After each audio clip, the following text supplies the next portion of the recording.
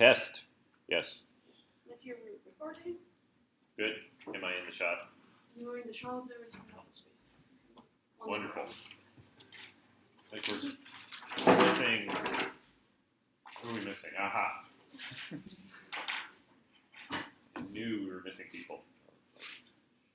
Okay, I'll get started. I'm sure someone else is going to come in, and then you can all point at them when they walk in. Right? Welcome back. This is Statistical Rethinking, and I'm Richard, and we're in the last week. This has been a long struggle uphill. We've gone through a bunch of material. In the most recent weeks, we did multi-level models. Multi-level models were the goal for most of you, as for me. And what I'd like to do now in the last week is show you how some of the conceptual tools and modeling tools that you use to build multi-level models open up a world for you of other exotic sorts of models that you might use that are in essence also multi-level, but their purpose is different than merely achieving partial pooling among different exchangeable clusters. They do, however, accomplish that as well, because pooling is just a thing that happens when you set up the model right. It's not something you have to specifically tell the model to do. It's just if you set up assumptions that make sense and establish relationships among variables, you will get pooling. And you will get it because it is rational. Right? That's just to say. Now, if the model's bad, then the rationality will lead you into a false world. As I keep saying, there are small worlds and large worlds. But pooling is a generalized phenomenon. It's not exotic at all. It just arises from the way learning works. It just happens. And it's just, it's a weird historical artifact, I think, of the way statistics is taught, is that it's presented like it's strange, but it's regression to the mean. That's what it is, right? It's just like you get an ordinary regression. Okay, so with that, we're going to talk about missing data and other opportunities. These are things you can do with the concepts you learn for multi-level models and push through Markov chains and be more inferentially honest in your scientific work. So before we get to the boring computational part and the examples, let me take you through a couple of general points to set up this material. So forget statistics for a second and think about pancakes. These are pancakes. Yeah? Plausible? Yeah, so my art is not always persuasive. These are pancakes. And pancakes have two sides, I assert. We'll ignore the edge. And two sides. And I want you to imagine that there are three pancakes that have been prepared. Like maybe I tried to make some pancakes for you, and initially the skillet was too hot. So the first pancake I cook, it's burnt on both sides. That's what the black hatching is supposed to represent. So there's the burnt pancake. Second pancake, the skillet is now cooling down. The first side ends up burnt, and the second side is just right. So now we've got pancake number one, which is burnt, and pancake two, which is burnt, correct. Burnt, not burnt. Unburnt. I'm not sure what the word is. And then pancake 3 is exactly right. It's not burnt on either side. These are the three pancakes. Now, I serve you a pancake, and you don't get to see which one it was because you weren't in the kitchen. I just bring a plate out to you, put it down, and what you see is that the upside of this pancake is burnt. And now I ask you the question, because you've been in my statistics course for 10 weeks now. Tell me, what's the probability that the other side of this pancake is burnt? Now, you don't want to eat this pancake, I understand that. But you do want to answer this question, right? Why? Because it represents the structure of lots of inferential problems. It's a way to help yourself understand things. This is a version of a fairly famous logic and probability puzzle. And I give you a citation to the history in the textbook in the chapter. It's not easy, actually. That's why it's famous. This is actually, it's a simple problem. This is what probabilists love problems like this, right? It's got a simple setup. You can hold all the information in your head, and yet your intuitions, well, I shouldn't say you, most people's intuitions are wrong. So what's your intuition? Now I've just told you it's wrong, right? Most people's intuition, according to all the data, is just like mine. The first time I saw this problem is that it's 1/2. Why? Because there are two pancakes that have burnt sides. One of them is burnt on both sides, and the other is only burnt on one side. So the probability that the other side is burnt is 1/2. That is wrong, as I've told you, right? It's wrong, but that's the intuition we get. What's the right answer? Well, we'll work to that. But the question is, how would you figure this out and figure out it's wrong? And the lesson I want you to take away from this is not that we're bad at this, because you knew that. We're all bad at this. We're humans, right? It's this thing I keep saying, computers are good at things we're not good at. They're bad at things we're good at. Yeah? They're good at chess, bad at walking, right? Hard to teach a robot to walk. This is like cutting-edge science. Make a robot walk. They can play chess, that's no problem. I think chess and Go are exclusively held among tournaments among computers now. People are just out, right? It's just uninteresting to have people play those games now. So how should you figure these things out? Well, stop trying to be clever is what I want to encourage everybody. Don't use your intuition. Just stop. Don't even try to be clever. Just use the logic and figure it out. That's what's great about Bayesian inference. It's just logic. It's just extended logic. That means it's garbage in, garbage out. That's what logic is. But it means you don't have to be clever. And the way these probability puzzles are often presented in books, it's taught like it's solved through some clever realization, some kind of mathematical insight. And so I think this teaches the wrong lesson. It teaches you that you need to be fantastically clever, like the author of your textbook, to figure these things out. The author of your textbook was not fantastically clever. They are just presenting themselves as if they are. Right? How do we actually figure these things out? We use cold, brute force logic. That's what we do. We use probability theory. That's the idea. Just avoid being clever. If you avoid being clever, you will appear very clever to people who are trying to be clever. Right? So intuition is a terrible guide to probability. It's not intuitive at all. But you don't need to be clever to solve these problems. You just need to be, as I say here, ruthless. Just apply conditional probability. Conditional probability has very few rules. They're the laws of probability. You already know them. I'll remind you of them in a moment. And when you're fitting statistical models in this class, this is all you're using as well. When you set up the model definition, you're defining all the assumptions. And then the laws of conditional probability let you find the implications of those assumptions. The implications are already there. You've stated them. It's just to intuit them is very hard. But it's very easy for logic to draw them out and represent them. And that's all the work we've done in this course is really just that. Just that. Yeah, nothing at all, right? But you don't have to be clever and realize, for example, that you need pooling. You get pooling for free. It emerges from your assumptions. It isn't something that you say, I want some pooling here. No, if you specify a population of cafes, then you get pooling. And then you have to understand, this is the hard thing for us mortals, you have to understand why it happens, right? Why is that a necessary consequence of the assumptions? And that's incredibly useful.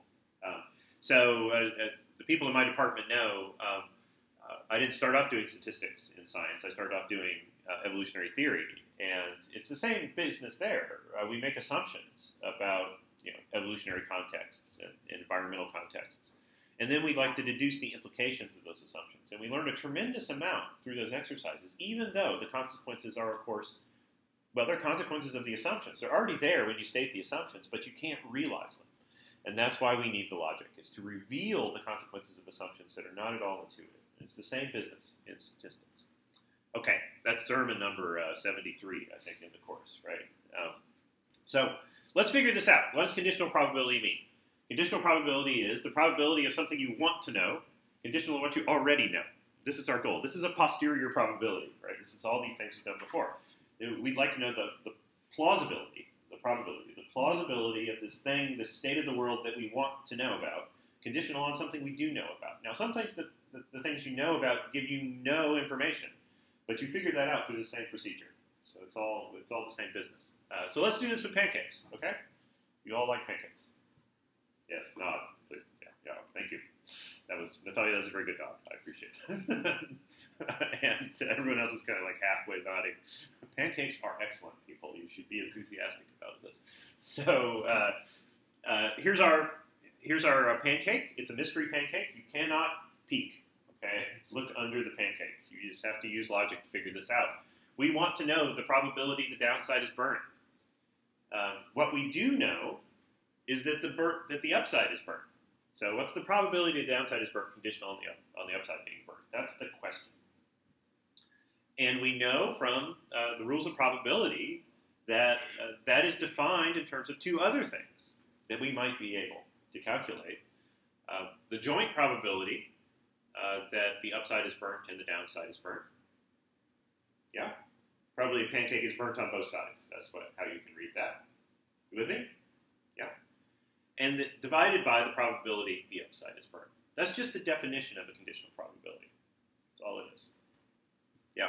If you ever forget, sorry, now I'm not tall enough to reach my own slide here, but if you move the denominator on the right-hand side over here by multiplying both sides by it, the joint probability is just equal to the conditional times the probability of the thing you're conditioning on, right?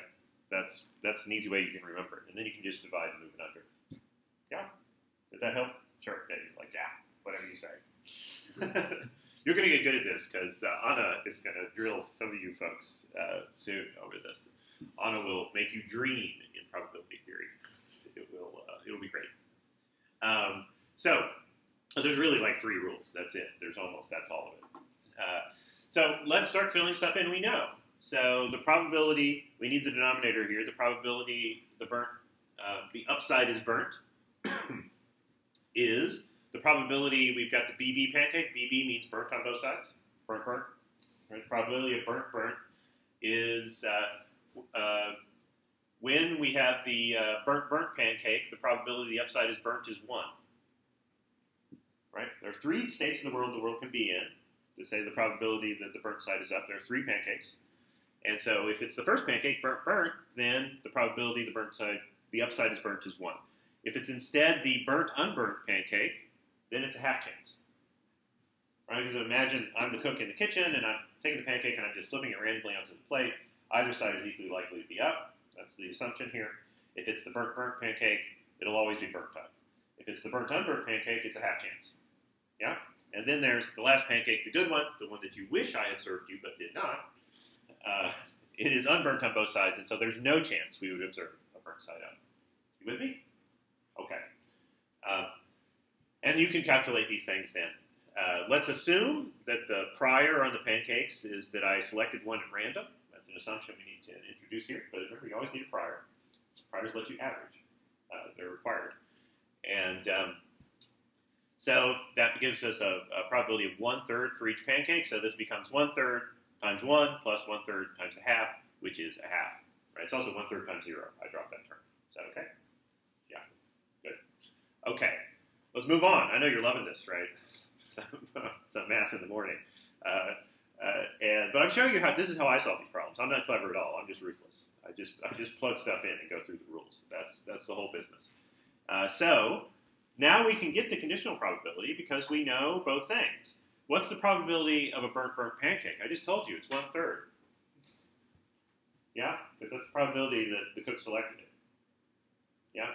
So the conditional probability that that the downside is burnt, conditional on the upside being burnt, is 1/3 divided by a half, which is 2/3. It's not a half. That's the answer. Now we've got the answer. It doesn't match. It didn't match your intuitions, and now the question is why? What was wrong with your intuition? And here's the moment where you can learn something. Or at least when I first encountered this, I felt like I learned something. And the thing you learn is the mistake is to focus on pancakes. What you want to focus on is sides. Sides of pancakes.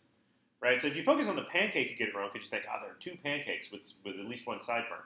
And then you count the wrong stuff. But we're asking a question about a side, not about a pancake. So we got to count the sides. Right? What are the relevant numbers of sides that could be on the other side? Well, there are 3 sides that are relevant, and 2 of them are burnt. Right? And so it's this counting procedure.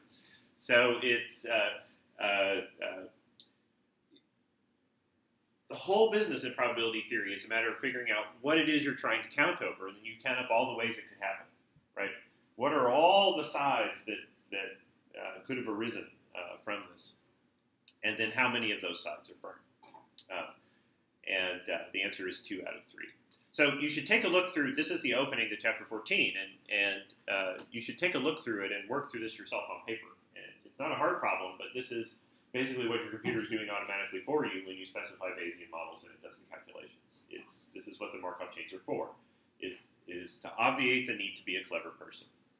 You don't want to do that. Your computer is clever. You tell it what to do. Okay.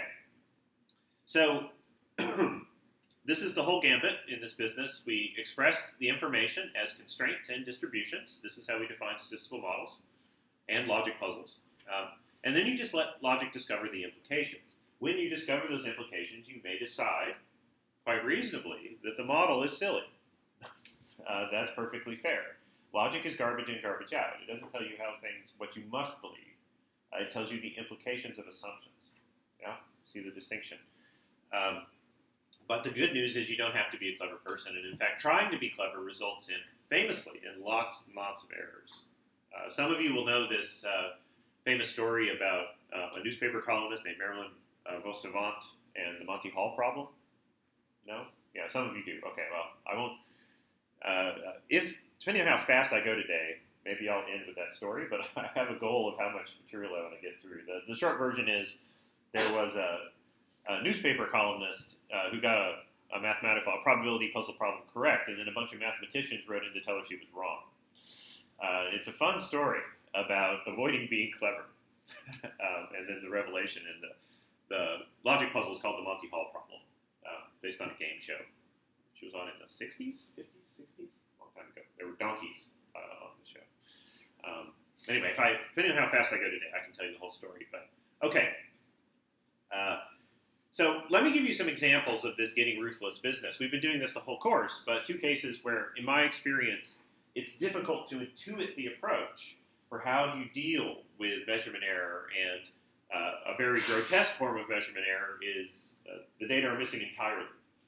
That's error. It's hard to intuit what you should do in those cases, but you don't have to. You don't have to be clever.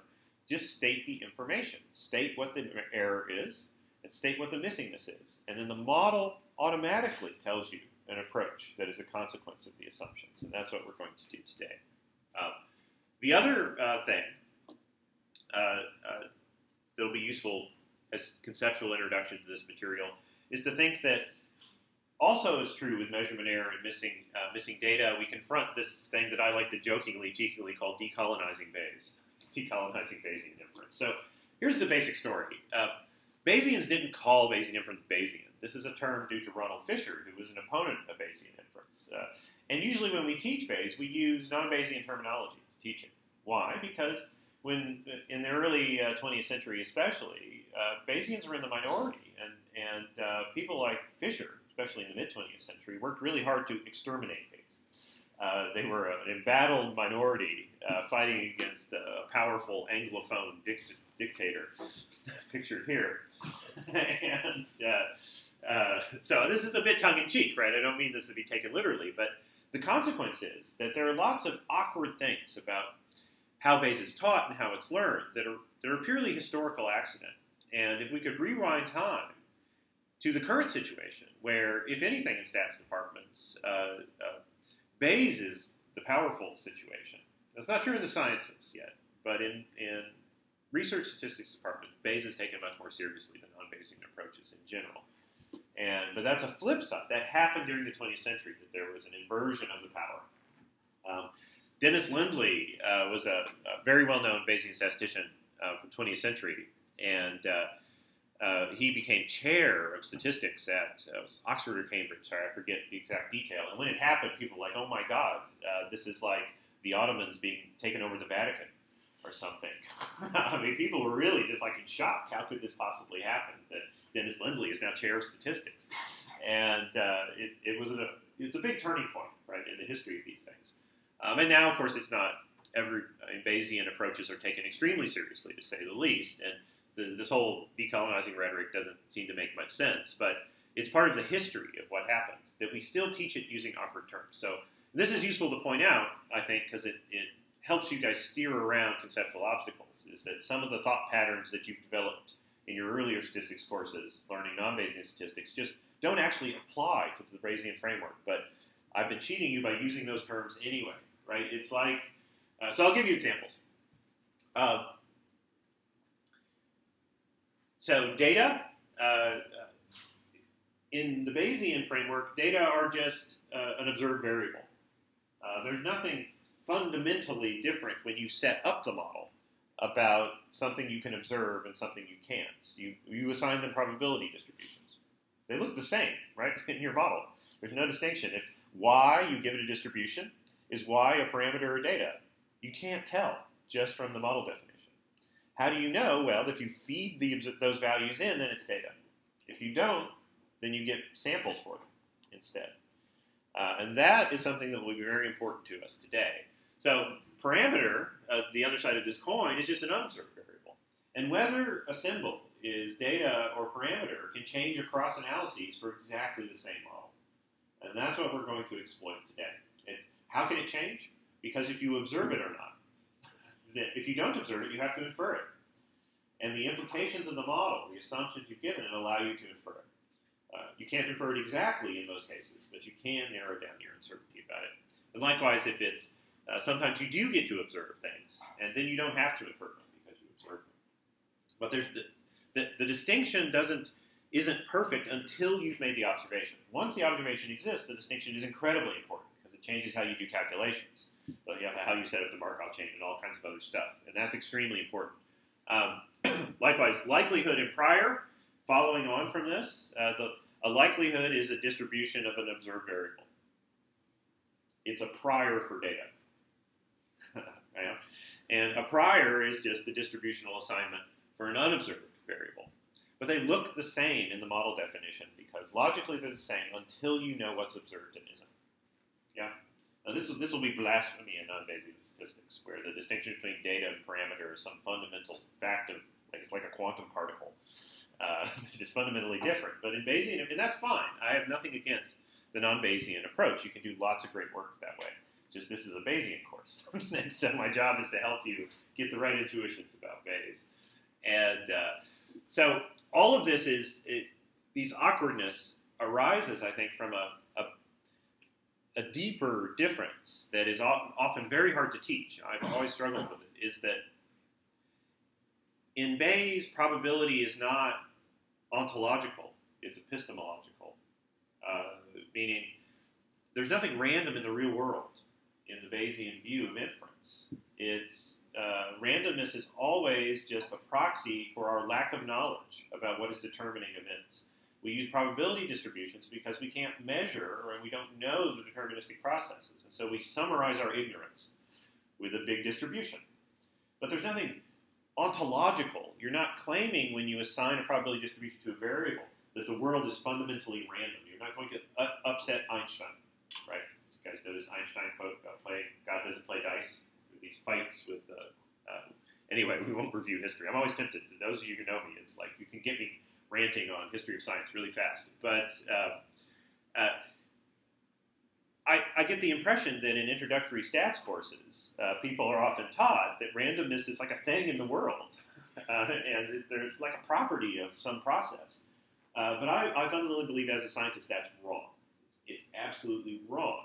And so you get misled into thinking that probability distributions are claims about how the process works. But it isn't. It's just a summary of our ignorance. And that's the way we've used them in this course. And so that turns out to be constructive because it gives you permission to summarize your ignorance and then see the implications of that. And that's what we're going to do here. Anyway, so this is my tongue-in-cheek joke about decolonization. So let's exploit these facts. Move on to some examples. So I think I can do all the measurement error in the remaining time today, and then we'll do missing data on Friday, and I'll do a course wrap-up as well with some, hopefully wise things to say about statistics. Okay? Yeah, I know I'm skeptical too. But measurement error.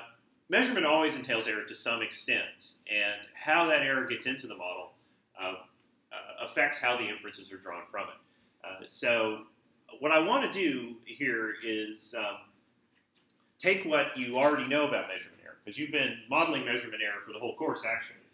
There's always measurement error in these models. It's just that in the traditional, simple sorts of models we do, we don't talk about it that way. You deal with the problems of measurement automatically. But sometimes you get measurement error in less convenient ways, and then you need to know how to deal with it as well. So, for example, in a typical linear regression, The sigma parameter we're estimating, that residual variance, is like a kind of error. It's a precision issue. We assume it's constant across all the observations. But what if the error isn't constant? What if some observations have a lot more error than others because they were derived from fewer measurements, for example? That is a really common problem. Or those of you who are psychologists, you have multiple raters and some of them suck. So you've got rater reliability. You want to use all the ratings instead of throwing any of them away, but you need to downweight ratings from certain individuals. How could you do that? I think this is the way you could do that. If you're willing to assign reliabilities to individuals, which I think psychologists in my experience are, they're very eager with such things, then you can do this. So we're going to do that first. We're going to look at an example where there's variable error across observations, the outcomes in a model. And I want to show you how to set up that model. And then second, we'll finish, I think I can do this today, on a case where there's error on the predictors as well. And it can also vary across cases. That is, your right-hand side variables are measured with error. So we don't know the data value. Instead, you have a range of data values that could be there. This happens frighteningly often in the statistical problems that concern me the most in my field. Some people in the room who fought with this. When you do anthropological fieldwork, you rarely know a person's age exactly. It's just a fact. Why? Because in most parts of the world, the human species does not care about birthdays. Birthdays are a very strange thing, especially here in Germany. Sorry, I have to say it as an immigrant.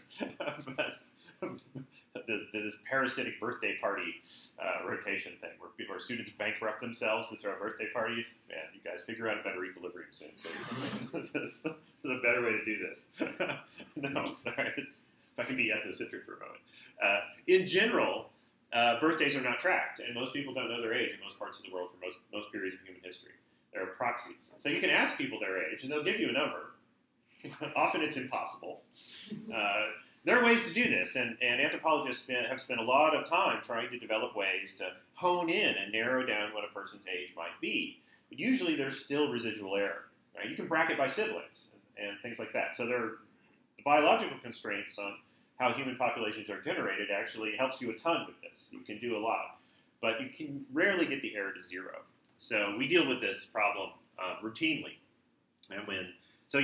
Anthropological analyses that put in fixed ages as if they were known, you might be a little concerned that the results are anti-conservative, just a little bit.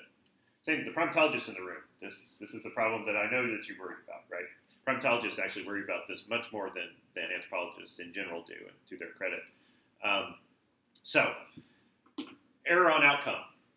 Think back to the Waffle House data. You remember these data from chapter 5? Yeah, you guys, it's my book, and I should know. But I think it's chapter 5, yeah? One of those chapters, when we introduce multiple regression. So the basic idea is we're trying to predict the divorce rate in various countries, and we have various things to do this with. We're not going to use the Waffle House thing in this example, but it turns out Waffle Houses are correlated with divorce, right? But instead, we'll look at the median age of marriage, which is one of the better predictors in this.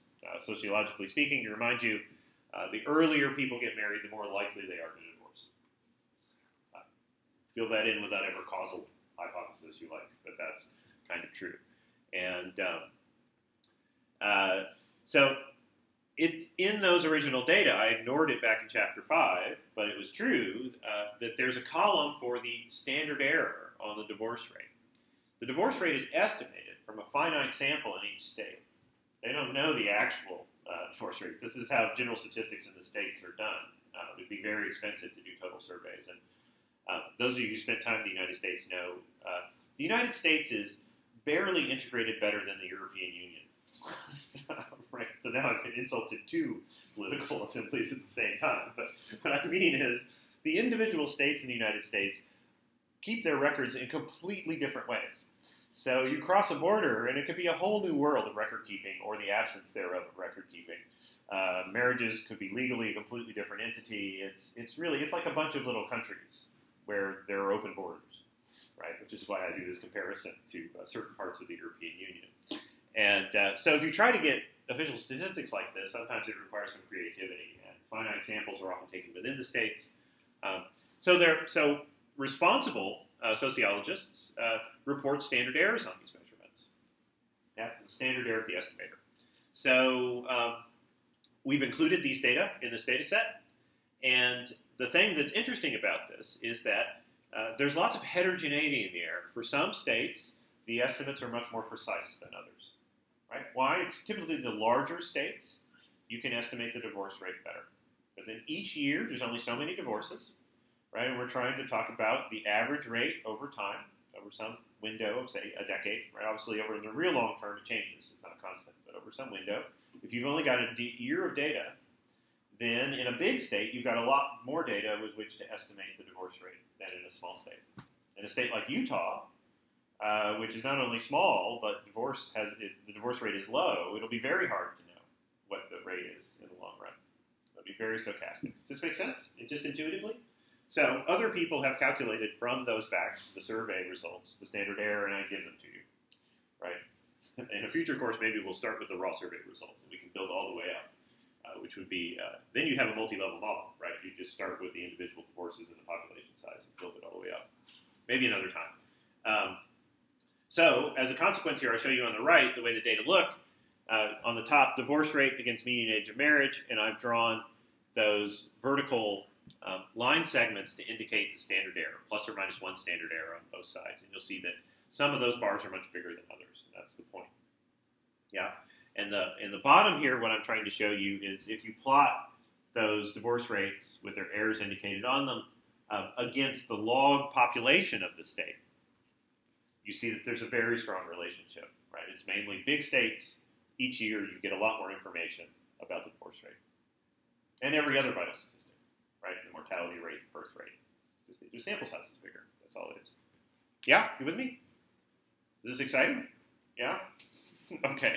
Somebody, yes. Thank you. I'm excited by this. I love this. This is cool stuff. So, this is the music of the spheres.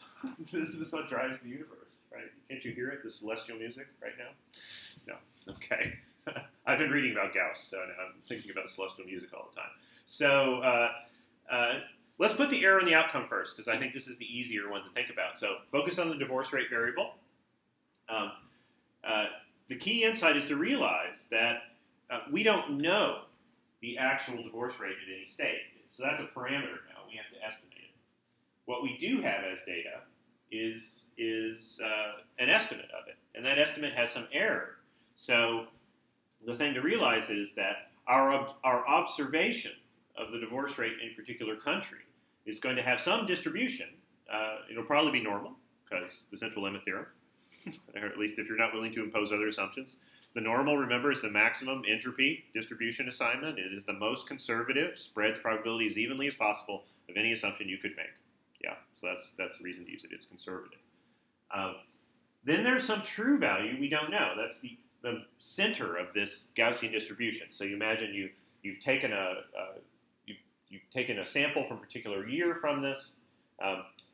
The central tendency in that is the true value, because there's symmetric error on both sides.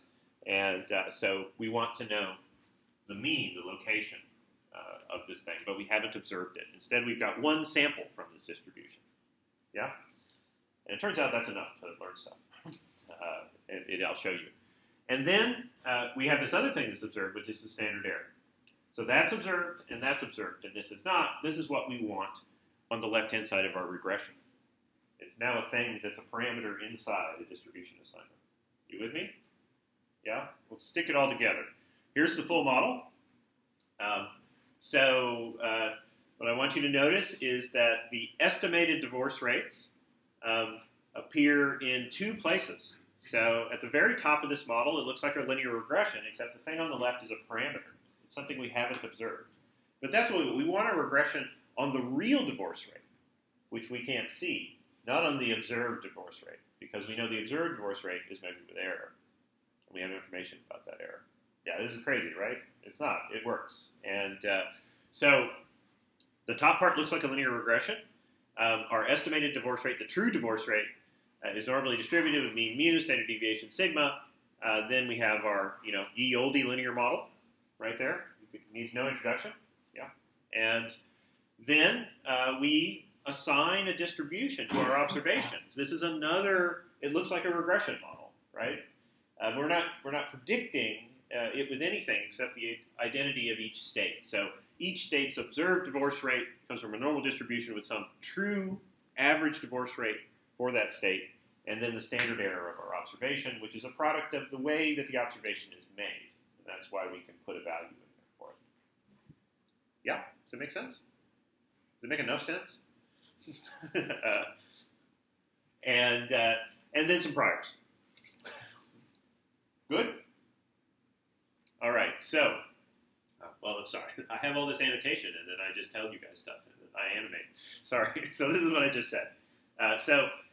This is our trick where I get to talk about decolonizing Bayes again, right? And think about the vocabulary distinctions and the awkwardness of this. Whether something is a likelihood or a prior depends upon whether something is observed or not. So we used to call the top line in this model a likelihood, and I'm happy to still call it that, except the symbol on the left is a parameter now. So it's actually a prior, right? But it functions as a likelihood in our inferential goals. You see the awkwardness of this. So this is the decolonizing Bayes thing, right? So the terms likelihood and prior actually come from a distinction which is fundamental to non-Bayesian approaches. They say it's fundamental to Bayes too once you know what's observed. You have to make the distinction to do the calculations correctly. But in models like this, you start to see it gets awkward real fast, and it'd be nice to have some other vocabulary, which I have none to provide. I'm sorry. It's hard to make new vocabulary. So, and then we have another likelihood, which is the likelihood for each observation down there below. And this looks like a more traditional likelihood because the thing on the left is data. But now we also have data inside the thing on the right. Yeah. Good times. Does this make sense? Are you with me? Yes. John's angry stare always makes me nervous. I know you're not angry, but you've got your focus of concentration unnerves me. All right. So, all right, how does this look in code? It looks exactly like I set it up before. So you prep your data list, no problem. Set up the model. Now, divorce estimated is going to be a parameter, and we're going to, you'll see down here, we're going to give it some initial values so that Stan knows how long it should be. And it's normally distributed mu and sigma, define mu as normal, right? This is our regular linear model, intercept. This is age at marriage, and that's the marriage rate each state. And then the observed divorce rate in each state is normally distributed with mean, the unknown true thing we'd like to know. We have to infer that mean. And then the measured standard deviation, or standard error, which is just a standard deviation. And then some priors, weakly regularizing priors. You see the symmetry? The only trick here is that in this way of doing the code, you need to tell Stan how many elements there are in div_est. So I initialize this vector of parameters with the observed values, right? That's just the initialization in the chain, but they wander from there. They move, right? You with me? Is this good? I'm very sympathetic to the idea that this is a bit strange because the way statistics is usually taught does not prepare you for things like this, which seem illegal. And if I can pause for a moment for sermon number 74, this will be a brief one. It's for most routine regression problems in the sciences, linear regression, logistic regression, whatever. It makes a little difference whether you do Bayes or not, provided you have some reasonable amount of data and you don't have much background information. It hardly makes a difference. And often people will tell me this. It's like, well, it doesn't seem to matter. I did it with the Markov chain, I did it with that, and I got the same answer. And I'm like, that's fine. But that's the structure of the problem you're using. Right? You're using tools that are commonplace because they were developed by non-Bayesians. Right? And then we replicate them in the Bayesian framework, and lo and behold, they're very similar. Because it's the same model, just with priors now, and the priors get washed out. But there are lots of neighboring problems which are very, very difficult to access in a non-Bayesian framework and trivial to access in the Bayesian framework. So things can be interchangeable in one context. It makes little difference which you use. But if you modify them a little bit, it can be much, much easier to modify one approach than another. I think for me as a scientist, that's what I like about the Bayesian approach. It's not that it's fundamentally more correct than the other, or that the other is broken. It's that once you've learned it, it's easy to make modifications and solve other kinds of problems like measurement error. And dealing with measurement error in the non-Bayesian approach is possible, but it's very awkward. And there's a bunch of what I call ad hocery involved, right? Ad hoc, from the Latin, ad hocery. And ad hocery is, well, people just invent some procedure and then they see if it works. And you can do that. That's fine. I mean, that's mostly how science works. We just try stuff and see if we can make predictions, right? So I'm not against that approach. But I think the Bayesian approach is more productive because you can modify it and get into useful neighboring model spaces without awkwardness. And so this is an example of that, right? You've got information. To get the measurement error model, we just described the measurement error inside the model. That's all we did. What do those standard errors mean? Well, they mean that the thing we observed, there's some average true value and then an error around it. That's what it means. You with me? Okay. All right. Yeah, that was sermon 74.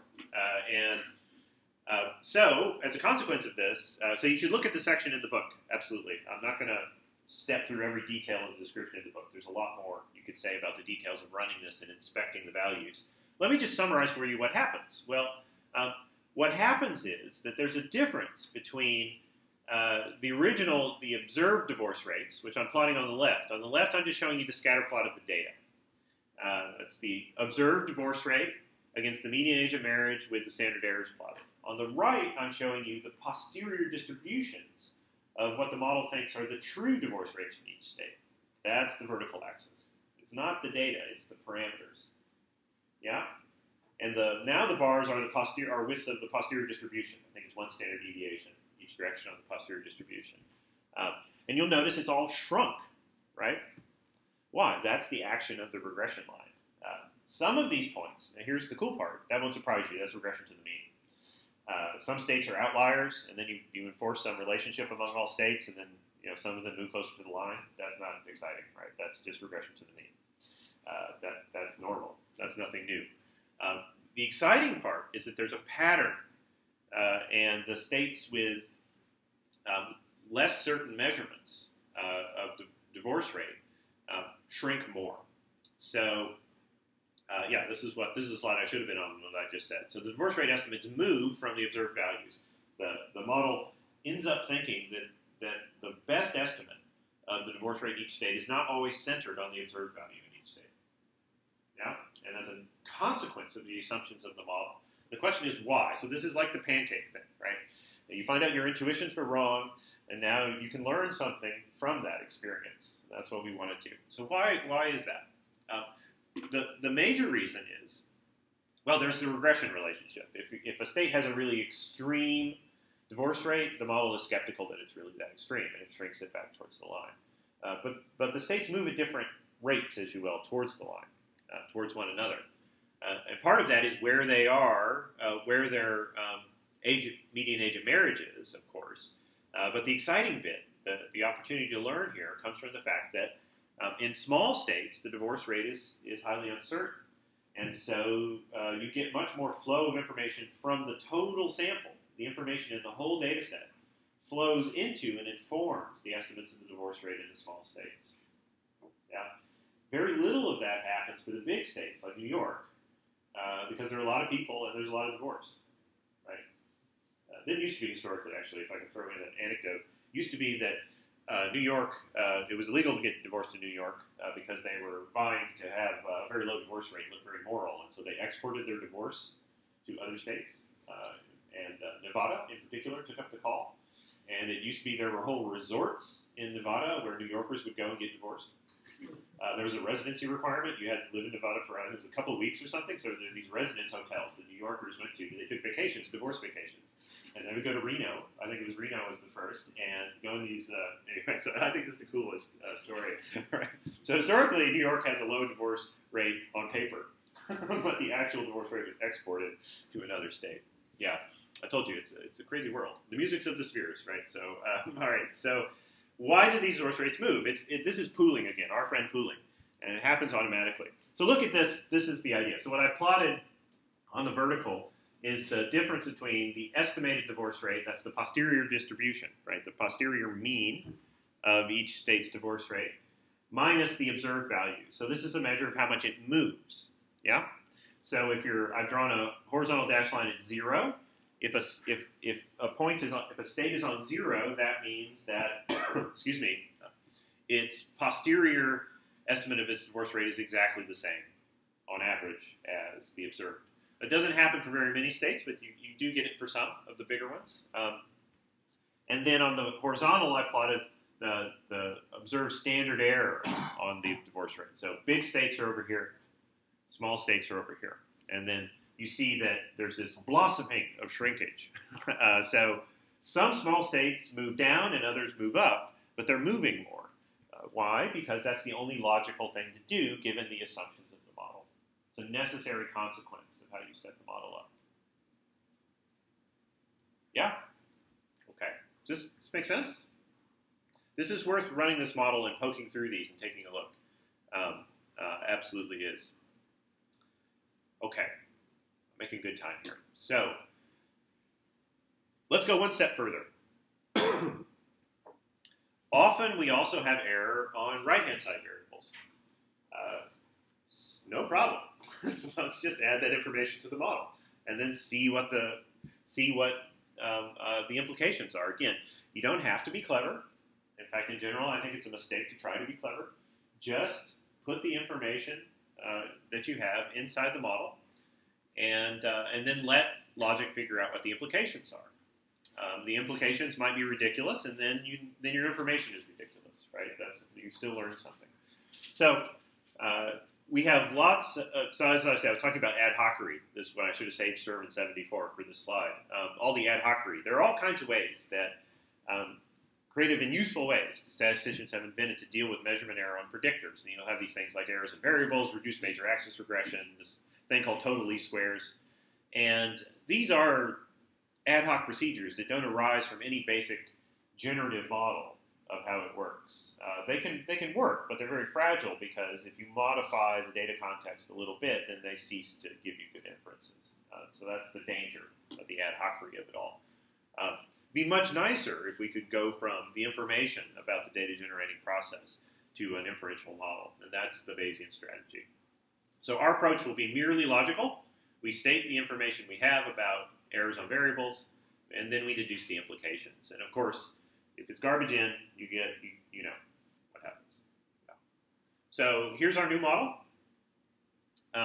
This is like the previous model, but now we've got another likelihood, if you will, deep inside the model. There are 3 likelihood functions in one model now. Yeah. Tempted to make an exhibit joke, but nobody remembers MTV's Pimp My Ride, right? Like, yo, dog, I heard you like likelihoods, so I put some likelihoods. Okay. I'm getting old, right? When I was young, MTV had music. Yeah. Long last century. Okay, so let's look at this model. So you don't need to you understand the top part.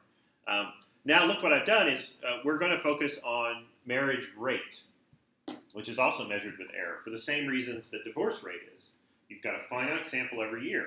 So the marriage rate has a standard error associated with it. So in the linear model, we replace the observed marriage rate with a parameter for each state, right? Which is the true marriage rate, which we can't see. And then we create a likelihood for the observed marriage rate, which again is normally distributed with the true marriage rate as its mean for each state I, and then the measured standard error of that, which again is a complicated thing, but it arises mainly from the size of the state and the size of the survey in the state. Yeah? Good? So this is just what we did before. The fact that it's a right-side variable, it's okay. You just set up the assumptions and let it go. And and then weekly regularizing priors. So what happens? Well, the same stuff happens as before. You get pooling as a consequence, and you get more pooling in those states in small states. So the filled circles here are observed. The open circles are estimated. And the lines connect points for the same states. It's like these shrinkage graphs that I tried to do in chapters 12 and 13. You remember those? Yeah, chapter 13, we had a bunch of these, didn't we? And We're plotting marriage rate posterior against divorce rate posterior. So now both axes here are posterior means. There's no data shown on this, except, well, the blue stuff is data, yeah. But the open stuff is posterior means. And you see that what's happened is extreme states, like this one over here, which has a very low marriage rate. I forget which state that is. Its divorce rate is also extremely low. And so the model shrinks it dramatically towards the regression line. Yeah? Because there's a big standard error on that. And so the model says, well, it's very extreme. It's an outlier. Shrinkage kicks in, and it moves it. Yeah? States that are instead typical, really close to where the regression line ends up, don't move very much from the raw data. Yeah? Because they make sense, given the overall relationship between these variables that's present in the data. The cool thing about this, well, there are a bunch of cool things about it, but one of the cool things is the posterior distribution has dealt with all of this simultaneously. The fact that there's information moving in every direction. Every state informs every other state's estimate. And the intercept and slope on all the predictors. And the intercepts and slopes are influencing the estimates for the states, right? But those intercepts and slopes are inferred from parameters, right? Remember now there's a parameter that is multiplying by a slope inside the regression model? Yeah? Right? That's pantomiming mind blown, right? So here, this linear regression up here has got BR times RS is a parameter times a parameter. That's okay. Bayes will play. It just works. And now it's not magic. There's residual uncertainty in these things, right? Because the job of Bayes is not to what's an eloquent way to say this? The job of Bayes is to tell us what conclusions we can justify, right? And sometimes the answer is none. But that's important. You want a statistical framework which can tell you that you have no business making conclusions, right? Now, all statistical frameworks can do that, absolutely. It's just, how do you see it in Bayes? It's the width of the posterior distribution. Yeah? You've got a wide, flat posterior distribution, then lots of values are plausible, and you get it for free that way. In many other statistical frameworks, you can get that, but it's a secondary procedure after you do the fitting. You've got to do some secondary procedure to get a confidence interval. Right? And this is, in machine learning, this is sort of legendary, that there are a bunch of machine learning analyses which are just point estimates, and then point estimates are plugged into other analytical procedures, and then I start screaming, right? But no, in those methods you can get it right. You can propagate the uncertainty. It's a separate procedure. You don't do it while you're fitting the model. In Bayes, there's no separate procedure. The estimator in Bayes is the posterior distribution, and it's a function. It's smooth like this. All right, sorry, this is sermon 75, right? But you've heard this one before. So all of that's going on simultaneously. Information's flowing in every direction. Every dimension in the posterior is informing all the others. They're jointly constraining one another. I continue to think that this is one of the coolest things about logic, is that it can all happen at once. It's the only thing that moves faster than the speed of light is information, and that's because it doesn't move. It's already there. And the trick is that we need mathematics to tell us those implications, to tell us where it is. And that's what we do. Remember, we're just counting up all the ways stuff can happen according to our assumptions. But that counting is the procedure. The information's already there because as soon as you write the assumptions down, right, the implications hold. Anyway, sorry. It was maybe too much poetry for a Wednesday morning, right? Poetry meant ironically, obviously. Does this make sense? Yeah? So the details are going to matter. And in general, I can't tell you if you've got errors on your variables, whether they're predictors or outcomes, exactly what pattern of pooling will happen. It'll depend upon the details. But you can set up the model in the same strategic way and see what the implications are. Sometimes measurement error doesn't do anything to your analysis, and you'd be fine ignoring it. But you won't know that until you put the measurement error in. Yeah, and as I keep saying, I think this was sermon number 7, the public is not paying us to do second best, right? So I feel embarrassed for our discipline all the time when people say, yeah, I could do that, but it's a big bother, and, it probably won't make a difference. It's like, let's bring in, Mr. Taxpayer and ask him what he thinks of that attitude. I disapprove. We don't need the taxpayer. I definitely disapprove of that. This is a professional discipline, and we're here to do the best job we can. sorry, sermon number 7, right? And I know I'm not going to get any disagreement here. Well, there's also authority issues to them, but no, because you're all here because you agree about this. But you know what I'm talking about, right? I'm sure you've heard this before. So that's why it's so important to make tools to help people who are not statistical specialists do the best thing. It's very important to do that. I do believe in division of labor. Okay, let me try to summarize this. We have an error on a predictor. You get shrinkage for both divorce rate and marriage rate. Divorce rate shrinks way more than marriage rate. And the question is why? When you run this example from the text in the comfort of your own home with your cup of tea or whatever, you'll take a look at this. You get shrinkage in both of these, but the divorce rates move way more from the observed values than the marriage rates do. And so it's why is the question. This is like the pancake thing. It's a consequence of our assumptions, and the opportunity for learning arises from trying to figure that out. And the answer is because the beta coefficient that measures the relationship, the strength of the relationship, the association between divorce rate and marriage rate is not very big. Remember in these data, it's median age of marriage that is the good predictor. If you wanted to know, if there was one thing you could know about a state to help you predict this marriage rate, you would want to know the average age people get married at. It's the first thing you should ask. Other things matter too, and there's a ton of residual variation. But that's the first thing you'd ask. And marriage rate has almost no effect once you've accounted for the median age of marriage. If you don't know the median age of marriage, the marriage rate is predictive, right? This is this partial association thing we did back in chapter 5. So the beta coefficient is approximately 0, right? With some mass on both sides of 0. It's approximately 0. As a consequence, the model doesn't know how to pool those things, the marriage rates. It's got no way to do better for them because it's like you just told it, well, there's some error, it's symmetric, but then there's no relationship between the marriage rates and anything else you know. So it doesn't get tugged in any particular direction. It's fundamentally different than what happens to divorce rate because the divorce rates are strongly associated with the age of marriage. And so if a state has a particular age of marriage and its observed divorce rate's inconsistent with the regression relationship, then it will move the observed divorce rate to some posterior rate that's different. Does this make some sense?